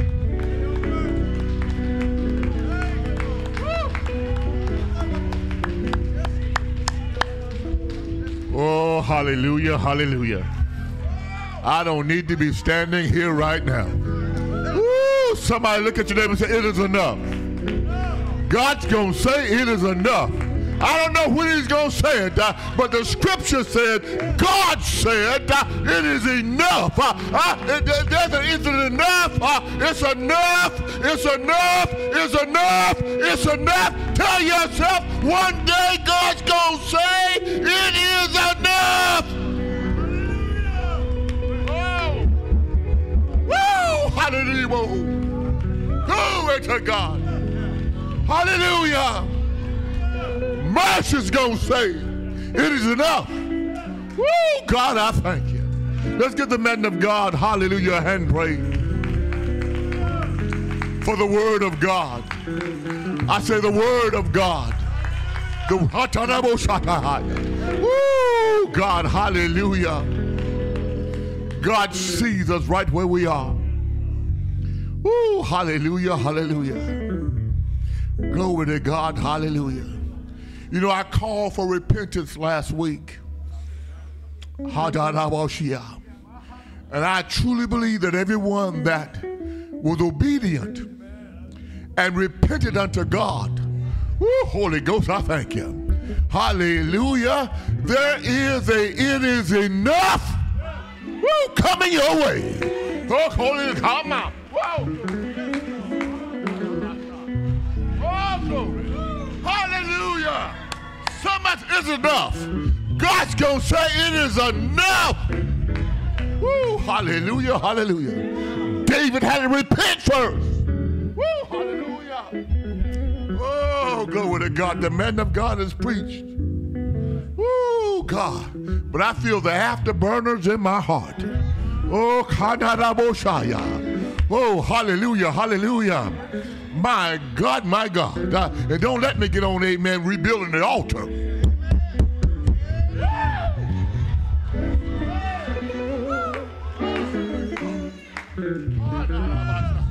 Oh, hallelujah. Woo, God, hallelujah. Hallelujah. David said, I won't let Arona give me what God has already, amen. It cost him, it's going to cost you. Oh, hallelujah. Hallelujah. I won't take something freely. Amen. But what I need to pay for. Elder Whiteside, when you was preaching about the altar, you know, Elijah had to rebuild the altar. Oh, God, Holy Ghost. I'm not going to preach. But I do want to tell you this right here. Ooh, holy. I feel like it now. hallelujah. I feel like it. Hallelujah.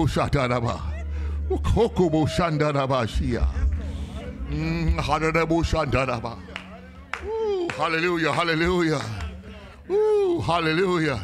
I feel that it is enough in my life and it's coming my way. Hallelujah, hallelujah. Ooh, God, hallelujah.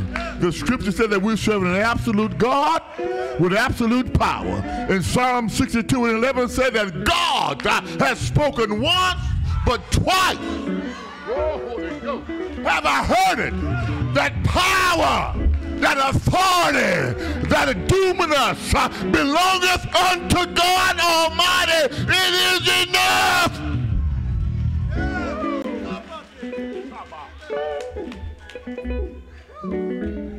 Woo! Woo! Oh, Holy Ghost. God, I thank you. You know the first thing that when you rebuild an altar, you put the sacrifice, the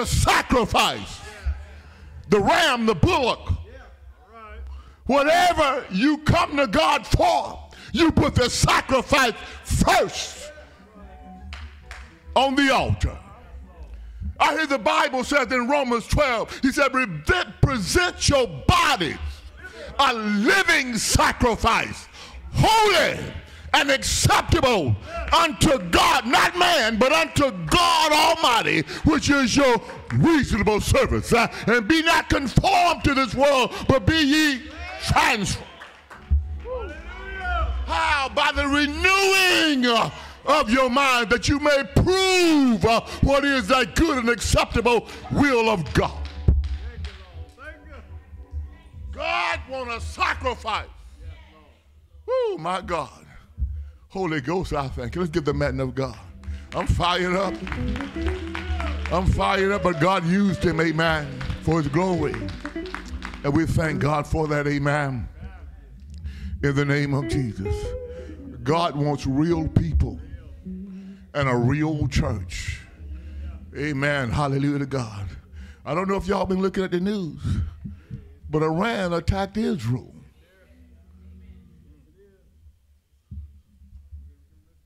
Only because Israel killed some of Iran's leaders. I'm not quite sure what they were. I start to say Gaza, but I might be wrong. But what I'm trying to tell you is the Bible clearly says in Matthew 24 that when you see these things happening, when you hear these things happening, but if somebody's messed up and mixed up, it ain't no time to fight. Ain't no time to throw rocks. No time to bite. No time to kill with the mouth. When you see these things happening, he says, stand in the holy place, because your redemption draweth out nigh, is nearer than you think. Ooh, hallelujah. We're saying we want to go to heaven, but our actions are not lined up with our mouths. The Lord said, these folks serve me with their lips, but their hearts are far from me. Hallelujah. He said, the word is nigh thee, in thy mouth, and I believe it says in thine heart. Why? That thou mayest do it. We don't have the word just to have it. We got to exercise. James said, be doers of the word and not hearers only. Oh, Holy Ghost, I thank you. Ooh, I'm going to ask the secretary to come. I feel maybe I should walk up here. Amen. I'll walk back to my seat, and then we're going to ask our, hallelujah to God. Ask our deacons to come, amen, and prepare to receive our offering. Let's give the men of God another hand of praise.